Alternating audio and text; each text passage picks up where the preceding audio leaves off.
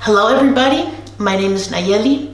I'm a netnographer, a very passionate netnographer, and I work for Hive, the innovation company. And today I have a very special guest speaker, and this is Professor Robert Kozinets. Thank you very much, Nayeli. Inventor of Netnography, who just published his third book called Netnography, The Essential Guide to Qualitative Social Media Research.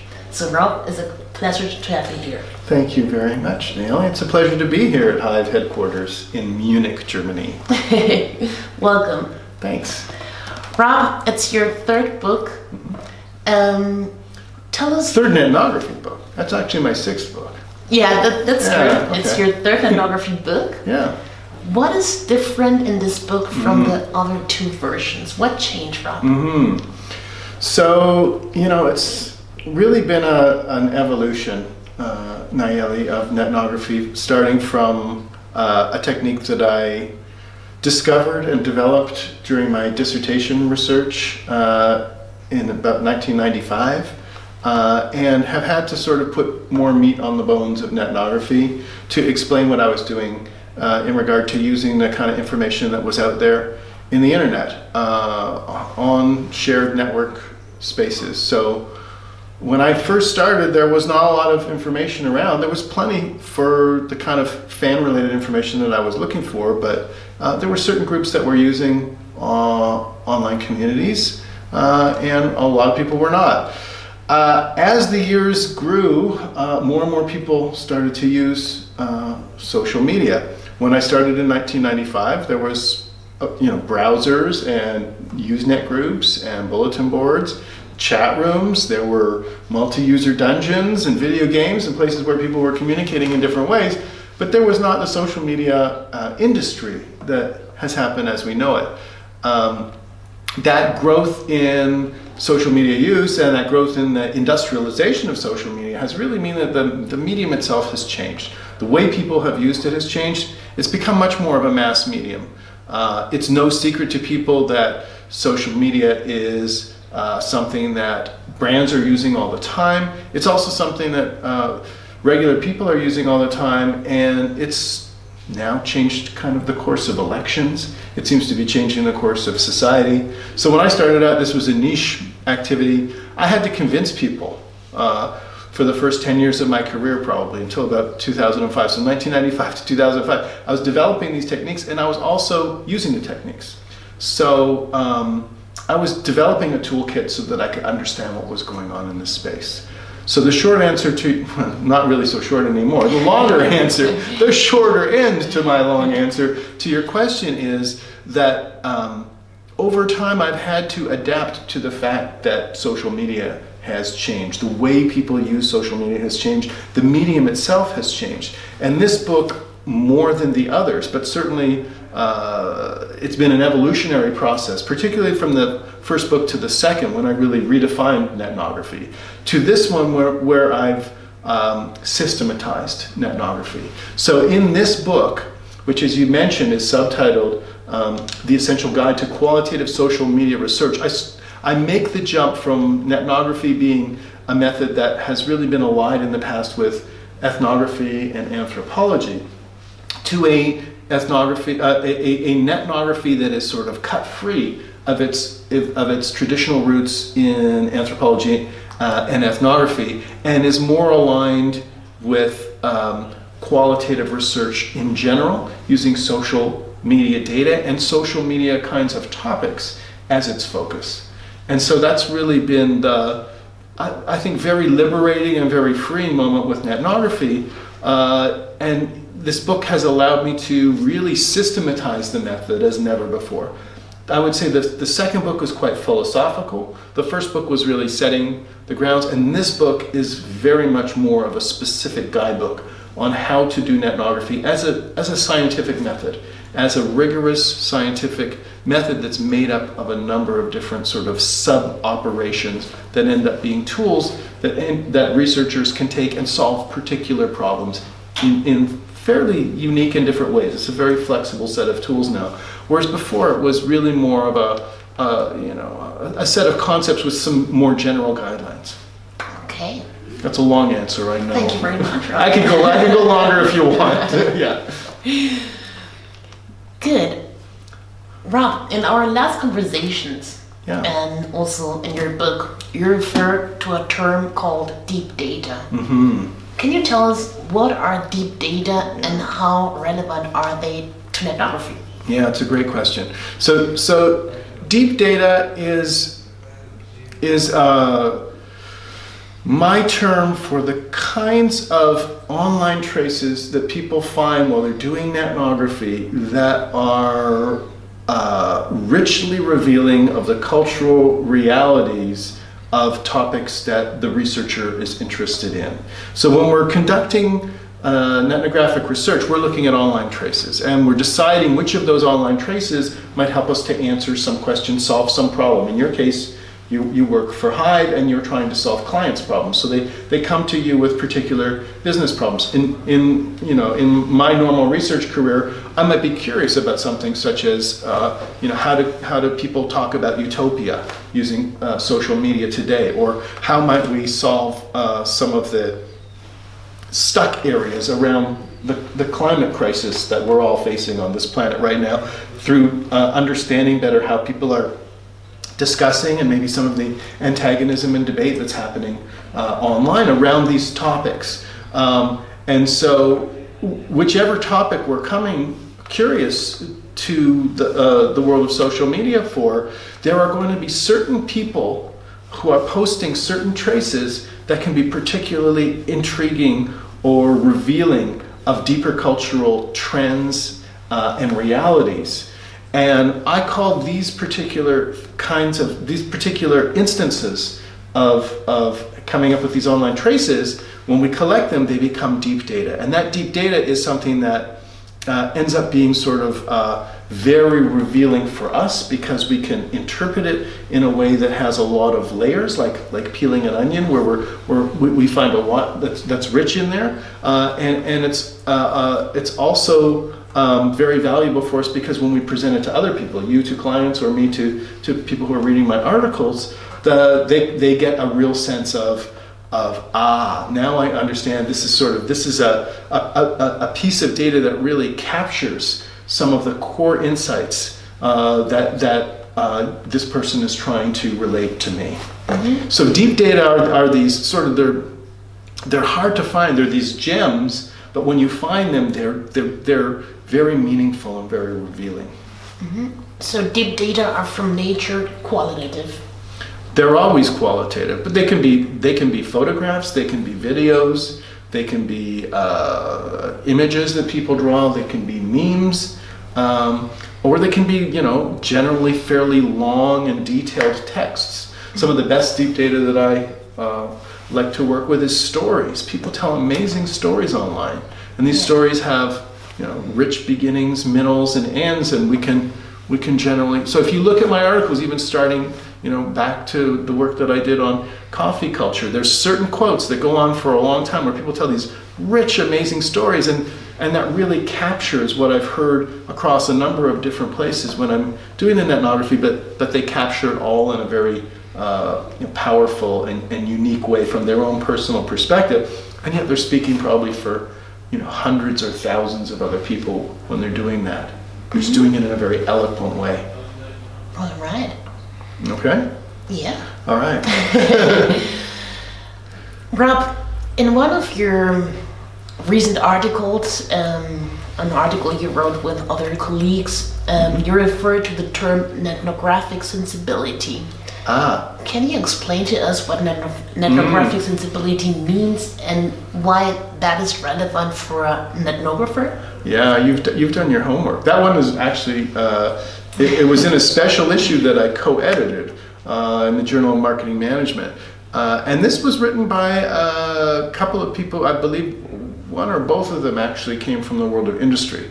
So they were trying to understand how social media monitoring might be used as part of the netnography toolkit. That we could look using sort of a dashboard approach, and then maybe come up with a netnography from that. And the comments that came out of that article and eventually shaped the future way that it was written really talk about the idea that you need to be seeking some sort of deeper cultural insight or understanding when you're doing ethnography. That it's not simply about reporting what's on a surface level of actions or instances of words or particular mentions of something, that this is really about having the kind of qualitative research sensibility that allows you to dive into a unique human reality and understand it in a way that people understand other people. And that really, I think, is an ethnographic sensibility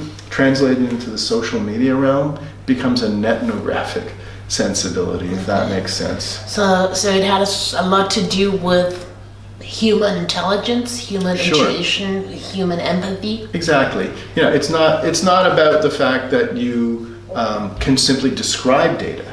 It's about understanding situations, people, the realities that they're representing in their conversations and in their representations online. I mean, the core principle behind ethnography is that what happens online on social media is not just an exchange of text or a place where content rests. That this is really a cultural reality, and as a cultural reality, you would want to be looking for things like the codes by which people understand their cultural worlds, the way that we can translate that into broader realities. It becomes very linguistic, becomes very symbolic. We have to understand and sort of work through the rituals that people relate. So the work that you sometimes do at Hive that I've seen, a lot of the times you end up diving deep into the rituals that people have, whether it's rituals of hair removal, whether it's rituals of pet grooming, whether it's rituals of washing your car, whatever these things are, there are all these ritual angles. And rituals are a very rich and very universal cultural reality. So, understanding a sensibility that's cultural really is something, what you're after, whether what you're writing is an ethnography or an ethnography. It's that deeper sense of meaning that you're trying to penetrate. Mm-hmm. Yeah. All right. So, Rob, let me go back to your book. What do you think are the most unique features of this new book? Well, thank you for the question. I think one of the things that I want people to know about the book is that there is a whole new section there which is talking about the history of social media.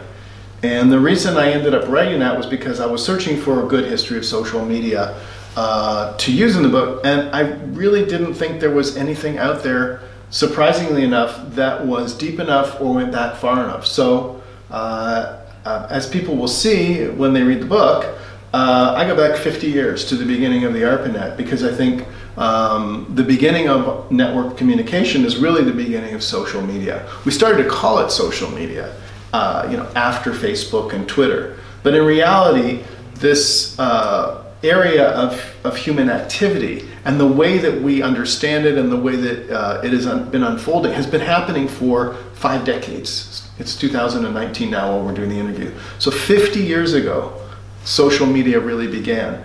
And I created a timeline for the book, and we have a whole historical analysis. And if people are interested in reading that, the second chapter of the book is really where a lot of that is concentrating, and it's available for free online, so people can have a look at that. So they don't even have to buy the book if they don't want to. They can read through that history of social media and get a good taste of it. And then, later on in the book, we really unpack what that means theoretically and how you use netnography to understand it. But I think that history of social media will be really intriguing for members of the general public and general audiences to read and understand as well. So kind of enough about me talking about the book. How about if I ask you a couple questions? Since you are an experienced ethnographer as well, how about if I turn the tables on you right here and ask you a couple questions? Is that okay? Go for it. All right, so don't worry about it. So we'll just keep rolling.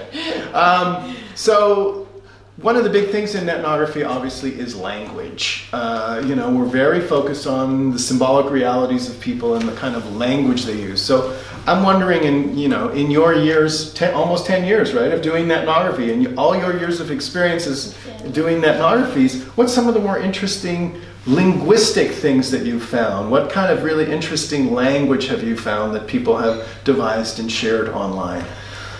Well, there are a lot of different examples. One example would be from the NetMoms community, for example, and they rely on acronyms like my DS, which means my dear son or my darling son, my LO, which means my little one, or my DD, which means my dear daughter. So they have a lot of different acronyms, and first, of course, you have to learn them, otherwise you wouldn't be able to really interpret the whole discussions and threads in the community. So those are some examples. There's also one example from the long hair community, and they have, for example, their acronyms to describe the length of the hair. So this is long-haired people, not long-haired pets. Okay. Exactly, and they have like different wordings to describe the length of the hair. For example, there's SL, which is shoulder length, for example, or what was another name? BSL, which is breast strap length, for example. VS, which is waist length. Then they have different treatments, different hair care routines, or methods, let's say. One example would be CO, which is conditioner only. It's a washing treatment, but only with conditioner, for example. They have CBC, which is condition, wash, condition, but they have a lot of these abbreviations. And once you enter the community, you notice that every single or every third word is one acronym. So you really have to learn that language in order to understand the different discussions in the community. There's also one, or there are several African American communities discussing kinky hair, for example, and they are discovered words like the creamy crack. You know what that is? The creamy crack? The creamy crack. The creamy crack is actually the word to refer to relaxers. But it's the creamy crack because at the end they get added to that. But they know that it's very, very damaging to their hair and to their scalp. So it's the creamy crack. So it's like cocaine for your hair. Exactly. And then they also have like the big chop. You know what the big chop is? I don't have a lot of experience in those hair communities. Well, the big chop is actually when these African American women decide to go natural. That means to get rid of the relaxers. They first need to get rid of their damaged hair, and that's the big chop. They chop it all off. Exactly. So they start a new journey to the natural journey. But first of all, they need the big chop to get rid of the damaged, completely ruined hair. Interesting. So these are some examples, and there are millions of different examples. It sounds like you have a lot of them, because language is just so important to what we do, isn't it? I mean, and the realities that people construct online have to involve these shared vocabularies as well as sort of new realities, right? Creamy crack has a whole set of connotations that you really sort of need to understand and need to appreciate. Exactly. I'm wondering a little bit about your reflections on whether computers would ever be able to understand something like a creamy crack illusion. I don't think so.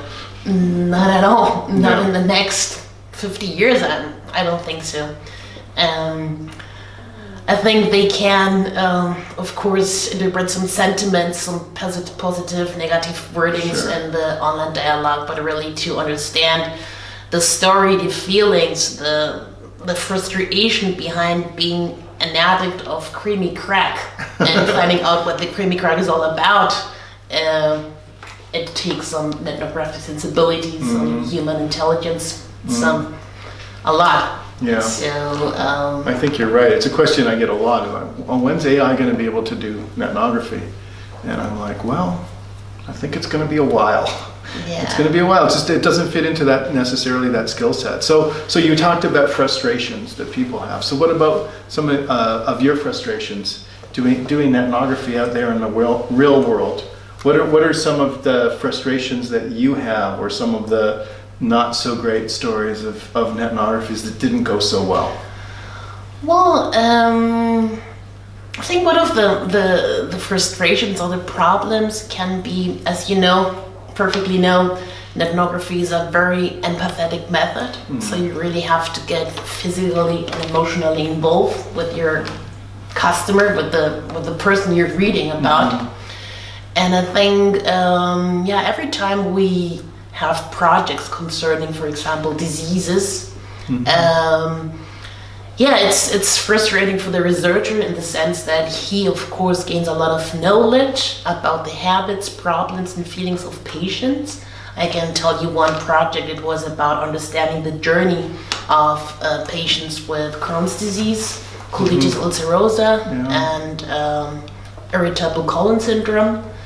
And they really have a tough time, and just reading every day during weeks about the frustrations they have to face every day, and how the bad quality, bad life quality they have. It's a bit frustrating for you as a researcher, let's say, because it's upsetting. You would like to help them, and I don't know, make changes happen as soon as possible. So and that's again the topic about social intelligence and not social intelligence, emotional intelligence, human intelligence, that you're understanding exactly, putting yourself in the shoes of this patient. So that is one of the part of a netnographer who really needs to be very empathetic in order to really understand the whole world, in this case of the patient, the consumer or customer. I mean, there's a long history of netnographies being conducted in these kind of condition-centered social media groups or communities. And I think it's amazing, because you think about the uses that people have put these communities to, and they're really finding a lot of social support from one another. They're sharing those stories because they need to. They want to reach out to other people. Some of these people don't have other people to share those stories to. And so, as a researcher, you're right, this is incredibly rich, incredibly powerful data. But I think what's important about the method is that it draws on us to be human beings, to really empathize with this, and really to appreciate the fact that people are sharing something that's very personal, very meaningful to them, and often relates to really heartbreaking kinds of pain. So I think that's a very wise thing to react to, is the fact that people are sharing these things, and oftentimes they are painful. I mean, for me, I think one of the more frustrating things is watching people just banging each other's heads together about important issues, and how hard it is for people to get along online. And it kind of reminds me of how difficult it is for people to get along in the real world as well. That social media really is this amazing reflection of what's happening in the rest of the world. And so netnography is this provides this incredible window on the world. And I think it's so important that we come to that as human beings, with our human intelligence, as you say, and with our full range of emotions and empathy, and be willing to be open and to be even vulnerable to that, in order to fully understand it and appreciate that reality. Fully agree. Yeah, that's pretty much. I think that's a good place to end. Yeah, as good as any, right?